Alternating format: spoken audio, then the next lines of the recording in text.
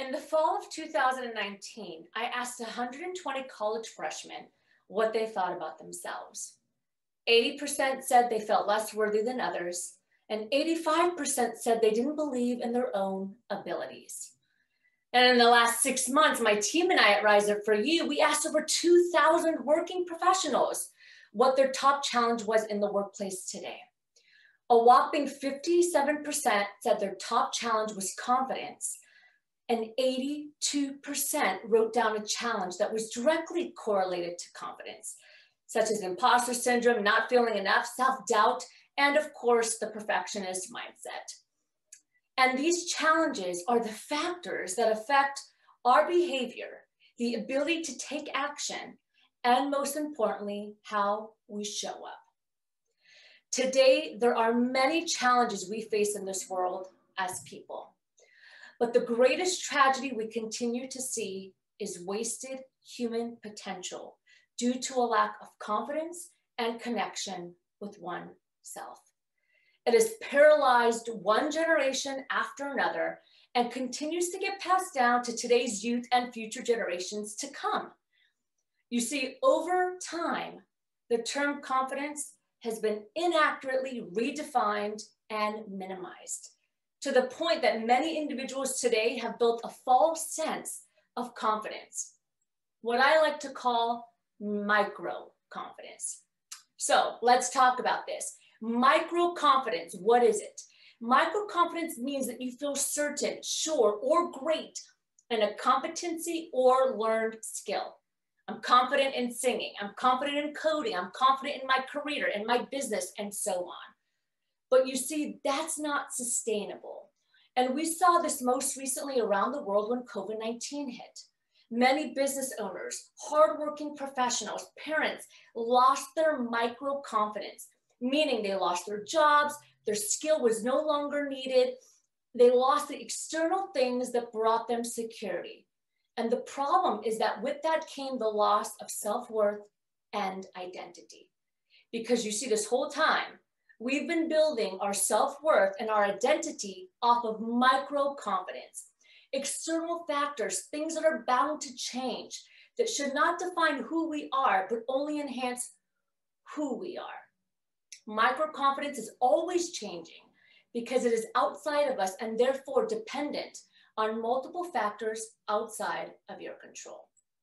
But really this whole time, we needed to build our macro confidence. A belief in your ability to learn or succeed, a self-confidence within that is not defined by any outside thing, person, or place. Macro confidence is a deep inner belief that you can learn, a growth mindset, a belief that no matter what happens around you or to you, everything you need is within you to change and overcome any challenges or obstacles, that you are enough and to have enough within.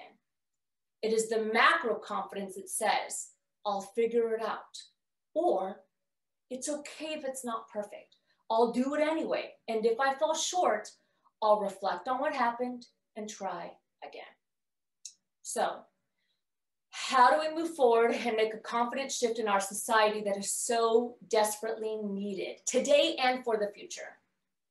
Number one, it always starts when we're young.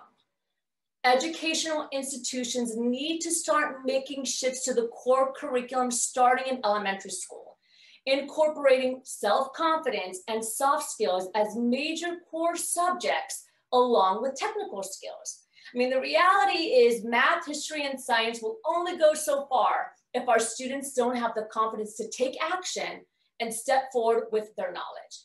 If they don't have the confidence to embrace failure, risk, and the word no without feeling less than or unworthy when they step into their first career or profession.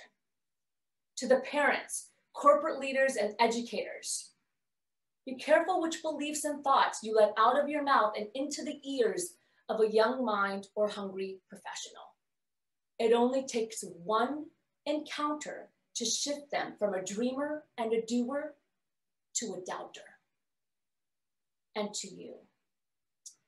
You were born with confidence. When you were a baby and you fell down, you didn't tell yourself, forget it. It looks like I wasn't meant to walk. No, you got up again and again and again. But over time, society, family, people, they put beliefs on you that made you feel small and in return, play small. And over time, years go by and those beliefs get cemented into your mind, even though they don't always serve you and your success.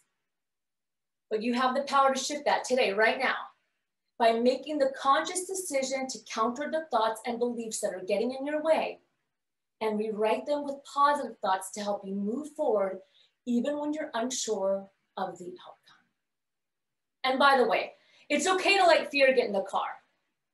Okay, let fear get in the car, but don't let that sucker take the wheel.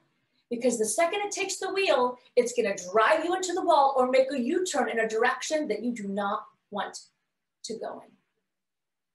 The greatest tragedy today is wasted human potential.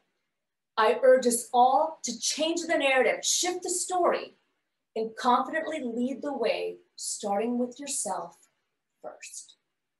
Thank you.